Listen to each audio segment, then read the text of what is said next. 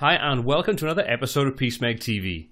In today's video we're going to be looking at the new update for Elementor Pro. This is version 1.60 and one of the new features has been added, and that's the ability to create animated headings. So as you can see on screen, I have the word awesome being underlined to draw your attention to it in our header block. This is all done inside Elementor Pro, no additional plugins are used whatsoever. So what I want to do today is I'm going to take you through and show you how this new feature works and how easy it is to implement it into your designs. So let's check that out right now.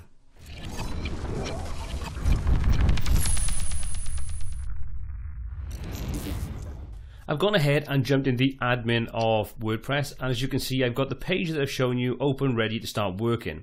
Everything is laid out. I've just got a row at the top with a background set in there and some padding, and I've got a button placed in there. We're now ready to put in the header area.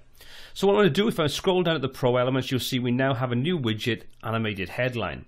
Simply drag that over and position it where I want, and you can see it immediately shows us a preview of what's going to happen. So if we now take a look on the left hand column, you can see we've got all the control options for this particular widget. As usual, everything's broken into 3 separate tabs: content, style and advanced. So let's take a look at the content tab first of all. First thing we've got is the headline, and we've got 2 styles to choose from. We've got highlighted, which is what's being sort of shown at the moment, and then we've got rotating.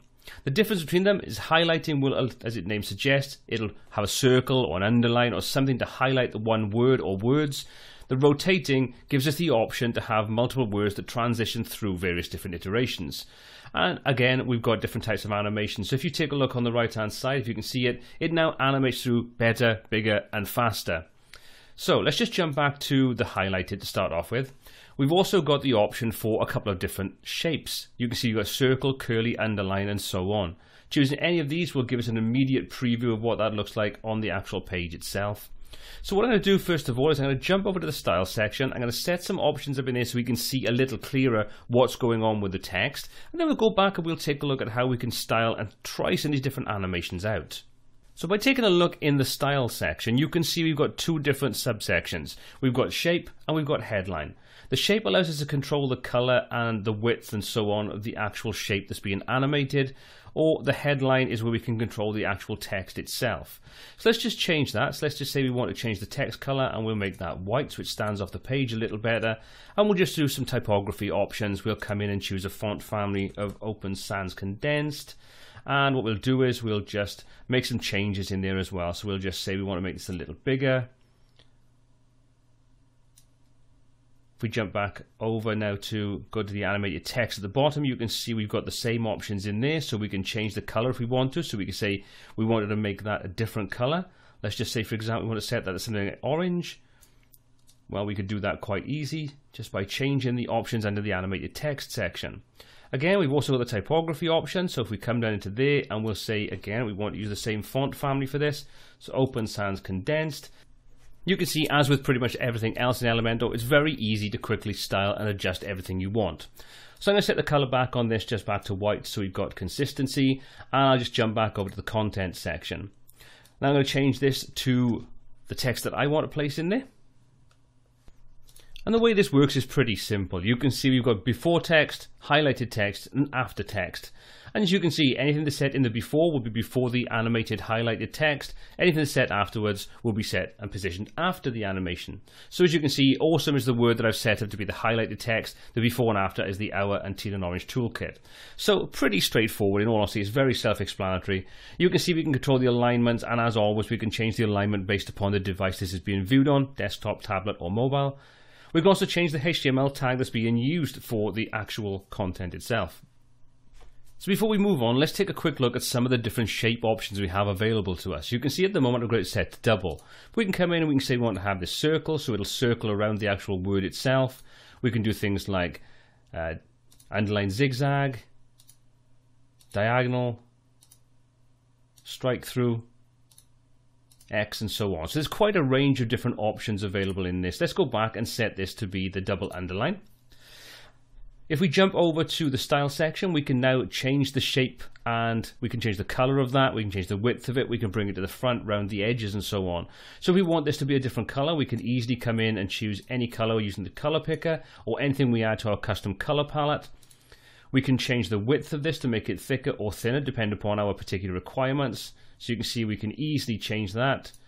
We can specify bring to front, which if we've got something like the crossover or something that you want to sort of do a strike through, you want that to be at the front of the word or words that you're sort of trying to highlight, well, you can do that just simply by using the bring to front, whatever you think is the best. And the rounded edges just sort of rounds the edge off to make it look more like it's been done with like a marker pen or something, as opposed to having those squared off edges. So some really nice, really simple, really self-explanatory tweaks that we can adjust just to get it exactly how we want it to look. If we want to come in and change the size of anything, you can see we can easily do that. So we can bump the size of our overall heading up. And again, we've got control over there based upon the device we're looking at. We can set this to a pixel value, an M value, a rem value. We've got a whole range of ways we can set up and work with the actual typeface to make sure it looks good on all devices. Okay, so that's how easy it is to do that. As always, under the advanced section, you can see you've got the various different options for padding, Z-index, and so on. Nothing really new in there. Let's just jump back over to the content. Let's take a look at another option. This time let's change over from the style of highlighted to rotating. Again, you can see it leaves the actual before and after, but we now got a different option for the rotating text. And as you can see, if I leave that on there at the moment, you can see that that particular rotating text section is the bit that actually changes in the design. We've also got a range of different ways of showing this. We can do clip, for example. We've got things like flip,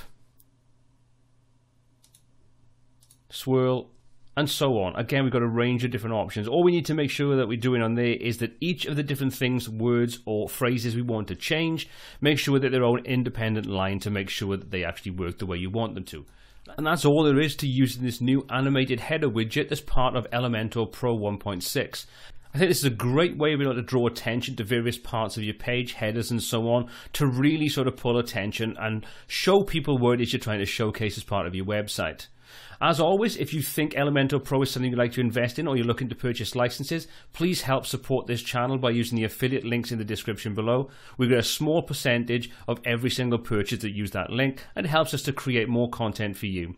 If you have any comments, questions or feedback on this video or anything else we cover on the channel, please pop those in the comments section below. We'll try to read everything you post and answer as many questions as possible. And until next time, take care.